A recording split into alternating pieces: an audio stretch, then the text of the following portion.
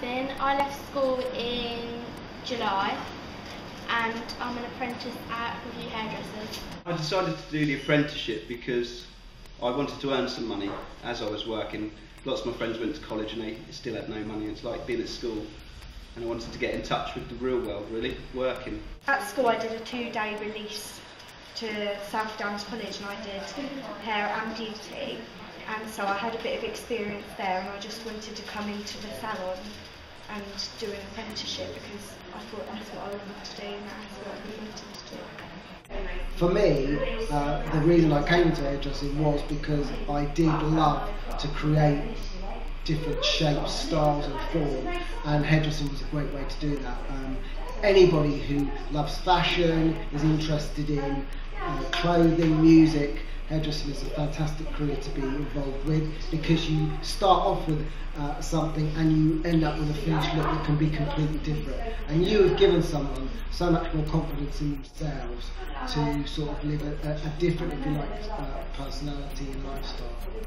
When I was at school, I didn't get a grade C or above in maths and English, so if I was coming into an apprenticeship now, it would make it a lot harder for me to come into it because you need a C or above to get into it.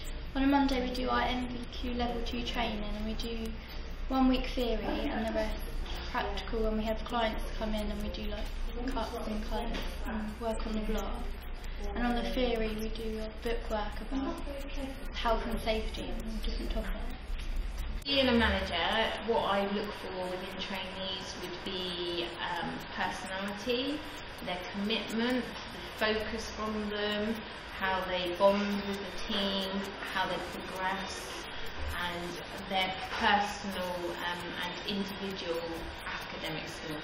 Easy way to impress me when you're in the salon would just be to always watch what's going on around you, always think ahead, what needs doing, when it needs doing, what will Drew or Helen want for their client next, has that client got a cup of tea, what's tidy, what isn't, and just setting themselves to constantly be on the move and making sure the salon's running. Salon training is a lot more sort of high standard. You can get more one-to-one training. The sort of groups are a lot smaller. We have a full day training once a week, morning till the afternoon. Theory units following the MVQ. They have their note-taking. We go through all the background essential knowledge to every unit throughout the MVQ. There's revision.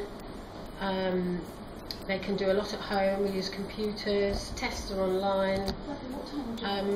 Just the same as you would in a college, but it's all done in one place.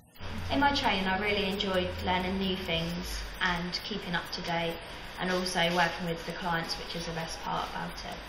After being a stylist for a year, I got promoted up to senior stylist, and from then on, every year or year and a half, I continued to be promoted up to the list until I was salon director. We socialise quite a bit. We go out for work, meals and birthday outings, and a Christmas do every year. It feels better that you have the salon experience as opposed to college, because you get to be more hands-on. I feel you learn a lot by watching people. Working at Review, you obviously do get paid as an apprentice, and obviously when you get offered a job, which meant that I could buy my own car, and now I've just recently bought my first house as well.